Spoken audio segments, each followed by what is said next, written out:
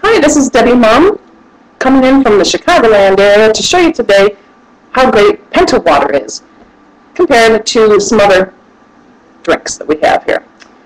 Penta Water, I spent $2.25 on this bottle of Penta Water at a health food store, and it is touted on their website as alkaline, saying that they're 10.0 alkaline, also that they are full of antioxidants. So let's check and see. I have an ORP meter here. This is not an expensive meter, but it does give you the ballpark figure of ORPs. And ORPs, if you don't know, are oxidation reduction potential. So we're testing to see how many antioxidants are in your beverages. And a lot of it's done by the processing of your drinks.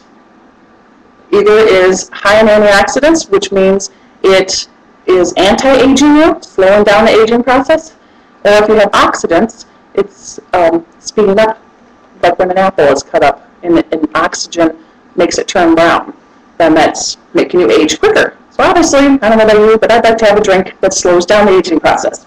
So we have I have Penta. Let me quickly show you. I poured Penta here. Okay, Penta water. I've got tap water from my area.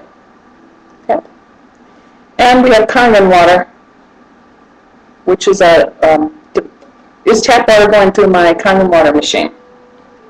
Okay, here I have an ORP meter. Turn it on. And this we want a lowest number as possible, because the lower the number, the slower you age. The higher your number, the faster you age. So we don't want a high number. Let's start with the tap water. Give us a number here. Okay, it's in the positive range. 300. Going up pretty quickly. Okay, it's tap water, 350. Probably going to hit 400. Let's try our Penta water. Okay, remember it's positive numbers. Positive, 325. Okay, it's positive. Let's go over to our Kangen water. Rapidly going down. Okay, we're at minus 200s. Still going down. So we go minus 250 compared to the Penta water, which again is going up quickly and into the positive range. Okay, I'm going to spend a lot of time with that. Let's see now how microclustering works. And microclustering, water comes out of your tap in big chunks, big clumps. They stick together. The molecules stick together. So we're going to use a tea bag as to pretend this is one of your cells in your body.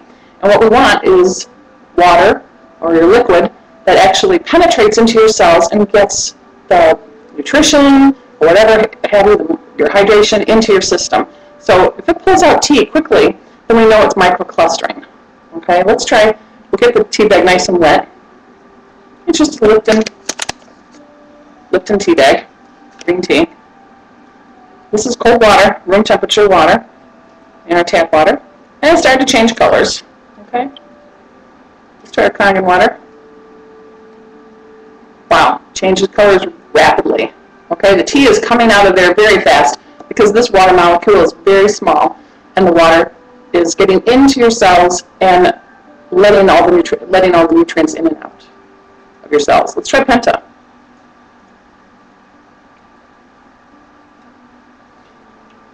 Not so much. Okay? So I don't think the Penta water has microclustering factor to it. Okay, let's quickly dump. Try Kangen. And dump out this. Pour a little more Penta water into our cup. Okay, just for sake of time, we're not going to do the tap water right now. And here I have pH drops, and the pH drops are going to just show what pH levels our water's at. And past studies have shown, history has shown over time, that disease cannot live in an alkaline state.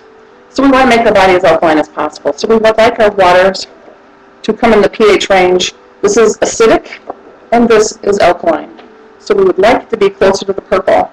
Blue or purple is a better pH level for healthy water.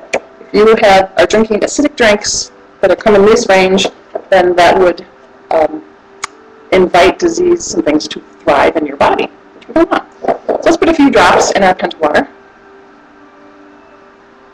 Do 4 drops, and 4 drops in our Kangen water. Okay, stir it up a little bit.